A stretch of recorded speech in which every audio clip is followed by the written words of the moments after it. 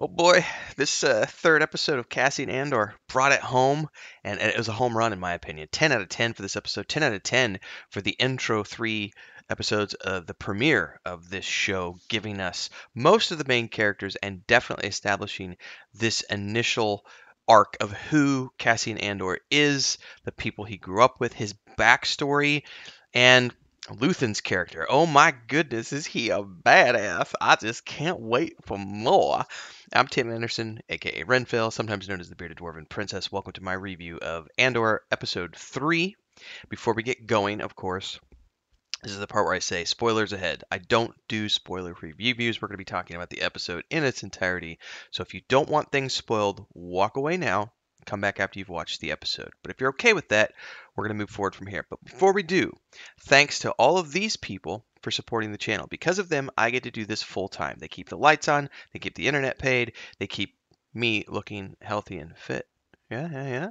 You too can support. It's very simple. Drop a super thanks on this video. Couple bucks, $5, cup of coffee, a meal out, 25 bucks, 50 bucks. Go crazy. It's up to you.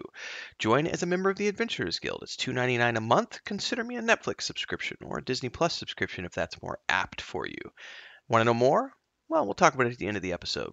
For now, like, subscribe, and hit the bell icon so that you never miss an episode. And from here, let's get into the actual review itself.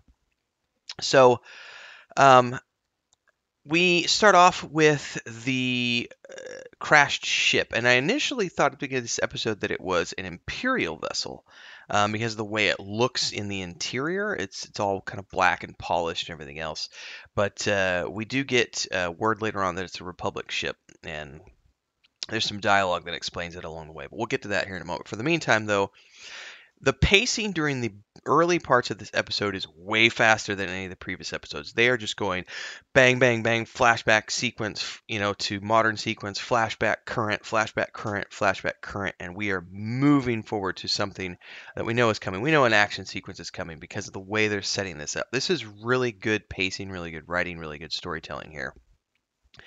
Um, the music is also picking up here as we're back, and it's like the opening to the Jedi Fallen Order, because we see the ships being cut apart on this planet, and Andor's in the heart of this junkyard looking for his friend, letting him know, hey man, the money that I've been wanting to get for so long, it's coming today, and I'm gonna leave cash with Marva to pay what I owe you.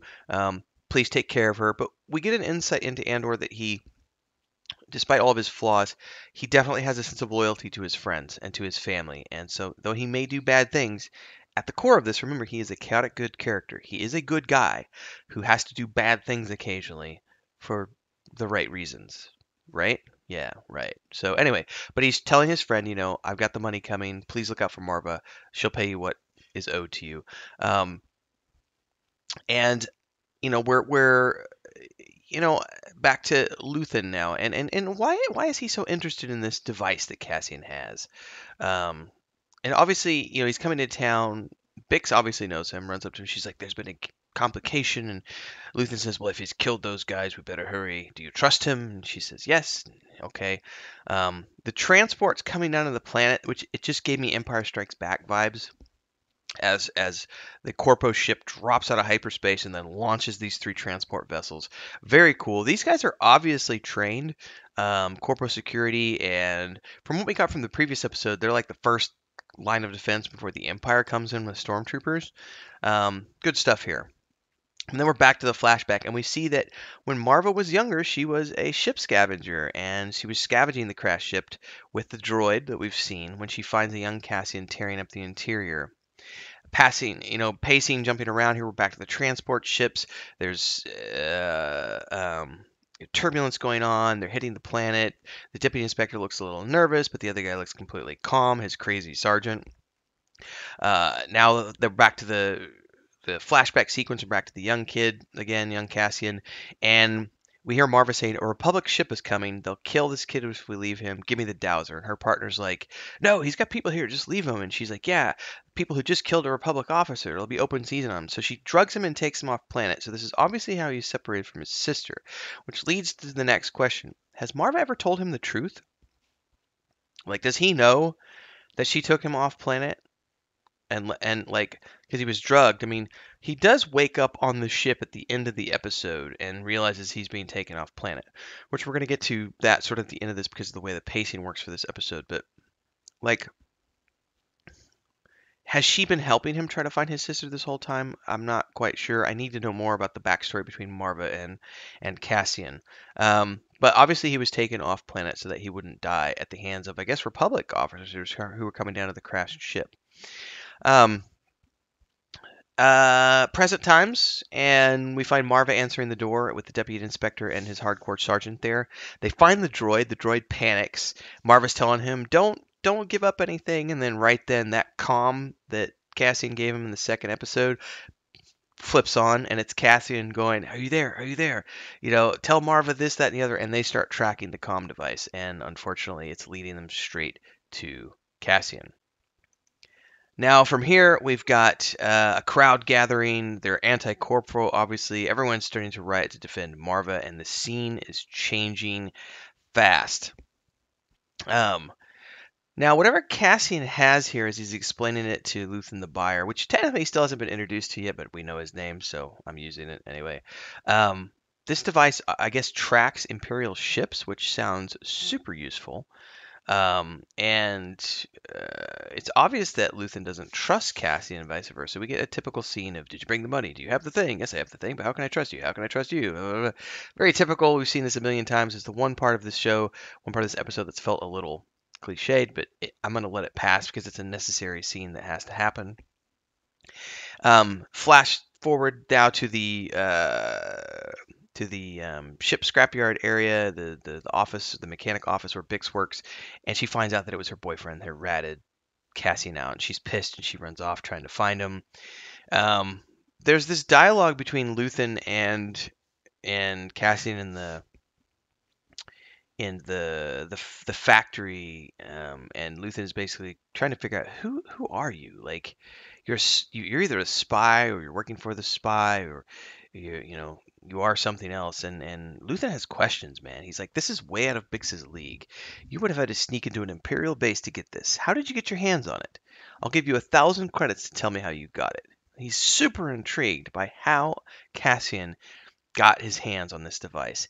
And Cassian tells him, and this is the line of dialogue we've seen from all the trailers. Brilliant piece of writing here, brilliant delivery of the dialogue, but it's this sequence of, you just walk in like you belong. To steal from the Empire, you just need a uniform, some dirty hands, and an Imperial toolkit. They're so proud of themselves, they don't even care. So fat and satisfied, they can't even imagine it, that someone like me could ever get inside their house, walk on their floors, spit in their food, and take their gear. And this is when we get a sense of who Luthen is, because he says, "Their arrogance is astounding, isn't it?" So Luthen is seeing a kindred spirit here. They don't even think about us. And the dialogue sort of continues, and Cassian is wanting to sort of speed things up because he's like, "Let's get this show on the road. You pay me, take your thing, let's get out of here." But Luthen's on a roll now. He's in the middle of what we come to find out is a recruitment speech, and he's, if they found me, they would hang me. Yeah, they'd hang me right up there, just like they hung your father. And this is when Cassian freaks out and pulls a blaster and says, "What is this? Who are you?" And we haven't met. We've obviously met his adopted mother, so we need to know who is his adopted father. Are we gonna get more about this backstory? I really hope we do. Well, I guess we'll find out later. Um, but this section of speech here, where Luthen goes on then to say, "I know you. I know all about you. I'll take the box if that's all I can get, but I came looking for something more, and I think I found it. I want you to come with me. I was hoping for a more relaxed conversation, but you're right. We don't have time. We need to go." And of course, Cassie's like, "Why would I go anywhere with you?" And this is the dialogue. What a recruitment speech, because Luthen, with a blaster to his head, literally leans forward and he's like, "Don't you want to fight these bastards for real?" And it's like, oh, that's how he gets them. That's how he gets them, because now it's like, it's personal. Let's take the fight to them. Let's fight these Imperial bastards. Good stuff here. The villagers start sounding an alarm as the corporals on the streets, like ringing, like banging on drums and banging on metal things, and everyone starts running and prepping, shutting doors, preparing for something. And then we're back to the factory. They're surrounded. Luthen knows they're being tracked, gets upset, you know, breaks Cassian's comm device. Then the girl gets captured on the street, Bix's character. But man, Luthen is a legit spy. He's like giving him these rules as they talk. And rule number 2 was build your exits on the way in. And he placed charges on the doors, which is fucking awesome. So even as they're being surrounded by these corpos, he blows the doors, kills a bunch of the dudes. But of course, this starts to bring the factory down around them. And they, there's this whole sequence of Cassian desperately wanting to try to get the box as the building is falling down around them because it's been his lifeline for somewhere. He just can't leave without it, despite Luthen telling him he's need to leave it. When they can't get it out, they do fall.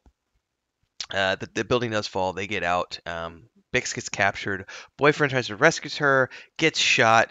Corporals are setting up an ambush. I'm telling you, this sequence was just this whole episode was just action, action, action, action, action.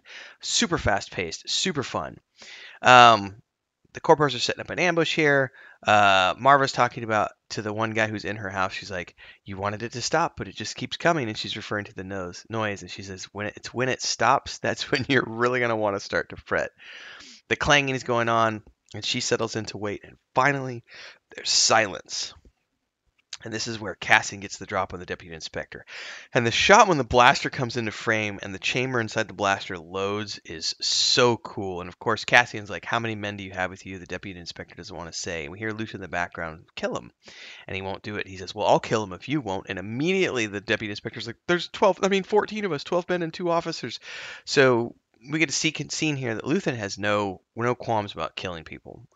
Whereas as we saw from the first episode, Andor does have qualms about killing innocent people. He tries not to kill people if he can avoid it. So he ends up leaving the guy tied up. They go get some speeders and, try to basically make their way out of town and set up a decoy speeder that comes out and that blows up.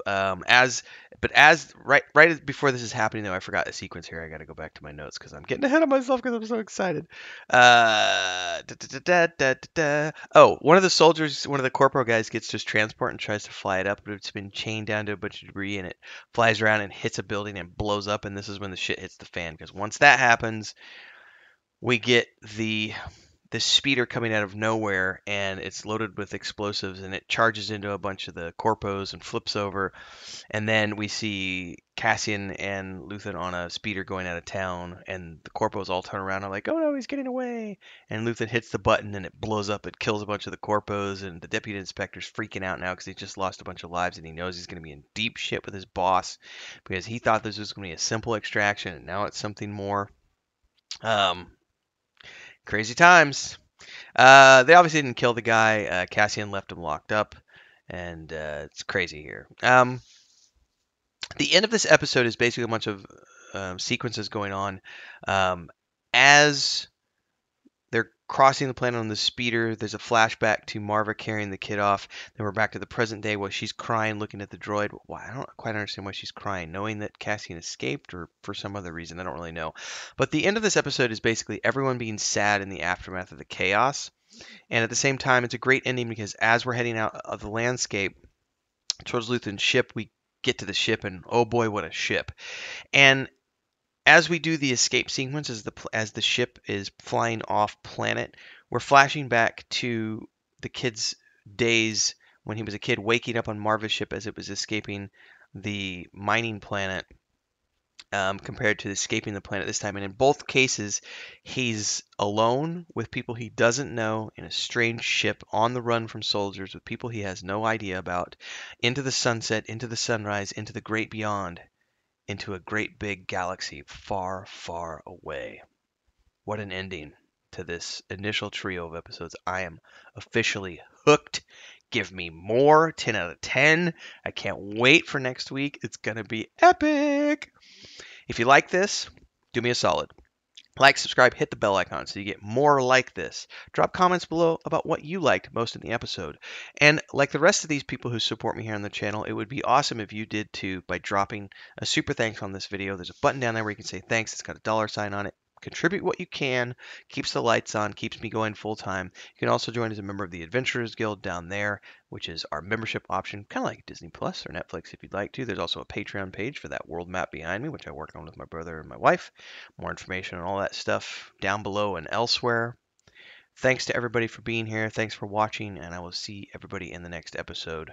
May the Force be with you, everyone. Cheers.